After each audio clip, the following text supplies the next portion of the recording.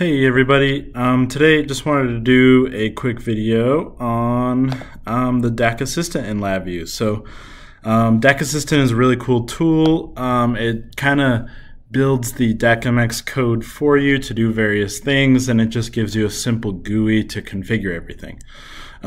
So if you right click, go down to your measurement IO, go to NI DAQmx, you'll find DAQ Assistant right there. It is blue because it is an ExpressVI. So if you drop it down, it'll take just a second to load. Usually don't get that dialog, but I did. Take just a second and you get this little dialog like this. From here, I can decide whether I am generating a signal or acquiring a signal. So DAQ Assistant works for your inputs, outputs, and basically all types, right? So I can do analog, counter, digital, both for acquisition and generation. So I'm just going to do some acquisition first just to kind of show how this works. And I can expand the specific type of measurement I want to do, and you can see it gives you a whole bunch of options for things you can pick from. I'm going to pick voltage. Once you've picked the type of thing you want to either measure or generate, it's basically going to look at what's connected to your system that supports that type of measurement. So these are supported physical channels. So I selected analog input voltage. These are things that can actually measure analog input voltage. So I can select a single channel and click finish. I can hit control and select multiple channels, and I can also shift click to select multiple channels. So and I'll show you, we can actually go back and edit this later. So I'm going to hit finish, and you see then I get another dialog. So this one is where I actually get to configure my acquisition. So I'm able to specify the signal range, and I can specify units. I can specify the terminal configuration. So some DAQ hardware you only have one option. Some hardware like this 9205 has multiple options. So depending on the wiring, you might want to, and they actually give you some help over here as well. So if you didn't know what differential meant or RSE, you can take a look at that. Scaling, you can apply your own custom scaling. So yeah, I can go in and I can define I can go to create new, and I can decide whether I want like a linear, like a y equals mx plus b, if I want to map different ranges, if I want a table of values, or like a polynomial curve fit, I can define that scaling. I also can go in and specify how I want to read data. So either reading one sample at a time on demand, one sample at a time hardware timed, reading a fixed amount of samples, or continuous samples. So I'm just going to do continuous samples. And there we've kind of got all that set up. There is also the capability to perform calibrations and stuff like that. And then you've also got some other things up here. So I can configure triggering. So if I know I need a trigger for this type of task, I can specify the type of the trigger. I can specify more advanced timing. So by default, it's going to use the internal sample clock. If I want to pick something else, I can pick something else. And then it also has a way where you can go ahead and enable TDMS logging. So if you want to log this data to a TDMS file, you can. So I've kind of got this all configured. There's also this nifty connection diagram. So it shows you exactly for the channel you've selected how your signal needs to be wired up, which is actually really cool. Back here, I'll show you. I can run this guy and I'm getting data. So yeah, oops. So yeah, we're able to just run it from this window. see our data. We can stop it when we want. We can then go modify our task. And there's a few different things we can do as well. So like we've selected this voltage task, I can actually rename it to anything that I want. So I could call it, AI0, or I could name it something specific like UUT voltage or something like that. And then click save, and that's actually going to save that with your data as like a property of the dynamic data type that it will output. So that way I can have kind of a name to that channel. I can also right click and I can remove that name if I want, or remove that item from the task.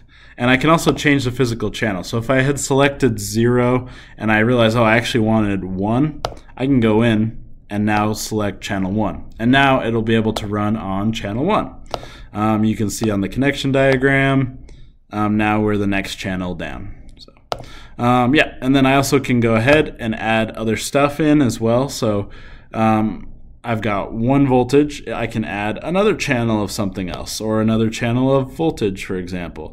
So maybe I want to add channel 5. And now I've got 2 things in here. And I'm able to read both of those. So yeah, you can kind of play with this, make sure you're getting the data you're expecting. You can also change this to view the values in a table as opposed to the graph, and you can just mess with it till you're happy with your task. Once you're happy, you can just click OK, and basically it's going to generate all of the code to do this in the background for you. So it takes just a second.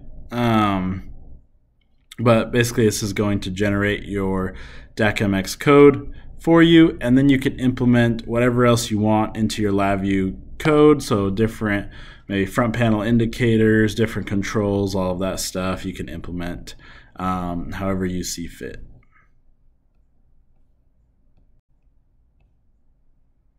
So it's building our VI. Not sure, it's taking a little bit longer than it normally does. But yeah, basically writing the code for us for this task. You're able to just go and kind of configure at a through a GUI, high level, what you need, and there you go. We also get, for this specific task, it knows that I had selected continuous samples, which this knows, hey, that sounds like something you would be wanting to do in a loop, right? Do you want me to add a loop? And I can just hit yes, and then boom, it automatically puts it into a loop. And I can go and I can customize my LabVIEW VI however I want. I can add, a graph or a chart. And I can copy this guy down. Yeah, and I can verify, I can run my task. And I'm able to get my data through just how I'd expect. So yeah, working well. And then if I ever want to edit this DAQ Assistant, I can just double click on it and it's going to re-pop up that dialog so I can reconfigure what it does. There are some inputs and outputs, so there's some things that I can control without actually changing the entire DAQ Assistant. So if I want to change the sample rate, I can change that right here. If I want to change number of samples, I can change that from here. Now all the other stuff, physical channels, all of that stuff, I'm actually not able to edit that from here. One other thing I wanted to show, if I right click on my DAQ Assistant, I can, there's these options here for generate NI DAQmx code. So if you maybe got a task all set up and it's working great, but you're curious how you would actually implement that with the DAQmx API, you can just go ahead and hit that. This is going to take just a second, but it's actually going to convert this Express VI into a whole bunch of DAQmx calls that are actually going to implement this with the lower level functions. So that way you can see how it was done, and you can also pretend like you're the one that wrote that yourself, even though it was LabVIEW who wrote it for you. So it's taking just a second. Should be done in just a sec. I don't know why my laptop's running really slow today. But yeah, should be done in just a sec. And then we have the actual DAQmx API code here. We can look at how it was implemented. We can modify it if we want to, and it makes it much more reusable than just the DAQ Assistant. Okay, still going.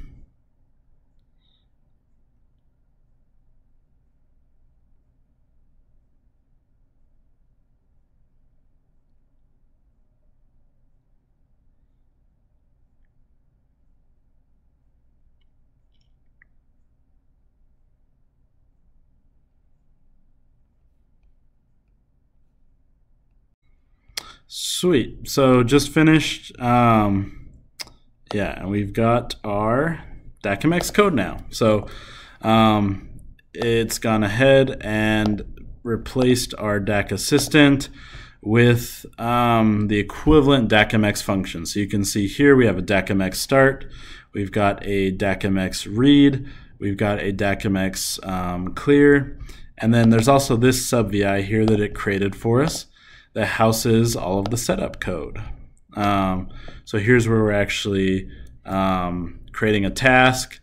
We're configuring the channels, and then we are configuring the timing. So all of this is generated automatically. We didn't have to mess with anything, just converting the DAQ Assistant into DAQmx code. So really cool tool if you don't know what you're doing, or even if you just really quickly want to put something together to do something. It's very quick, and then you're also able to take that code and convert it out into regular DAQmx API stuff. So really cool. Definitely highly recommend if you're just kind of getting started with LabVIEW that you play with the DAQ Assistant and get comfortable with it.